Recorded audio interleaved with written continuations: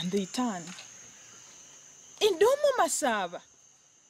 A lot has been said about the slow death of the oral tradition aspect of indigenous communication in Africa. The steady infiltration of foreign media content and values which were once strange to Africans are now being integrated and exhibited at an alarming rate.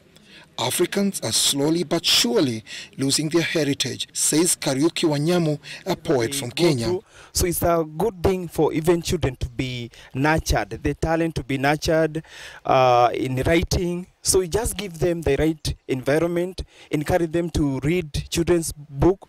It is on this background that the Babishai and Niwe Foundation was started a few years back by Beverly Nambozo.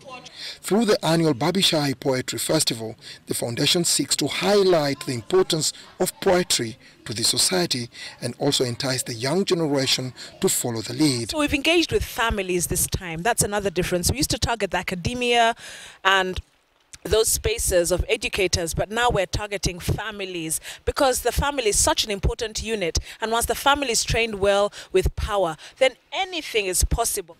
This year's festival started with poets from Uganda and across the African continent taking a nature walk in Mabira Forest and composing nature-related poems. Musamia, you bleed. You bleed, your colorlessness is red.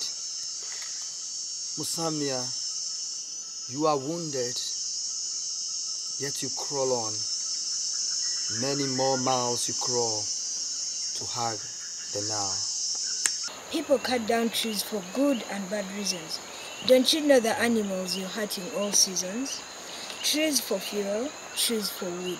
Some of them even provide food. Then the first children's poetry and story anthology was unveiled at the Uganda Museum. We thought that if we come up with pictures, it would augur well with the children because they love pictures, and these are pictures that are related to the poems themselves. Like when you see aspects of the African culture and history has been passed down and preserved through poetry. It is often used to inform, eulogize achievements, celebrate love, and to speak out against unacceptable behaviors and practices in the society, among others.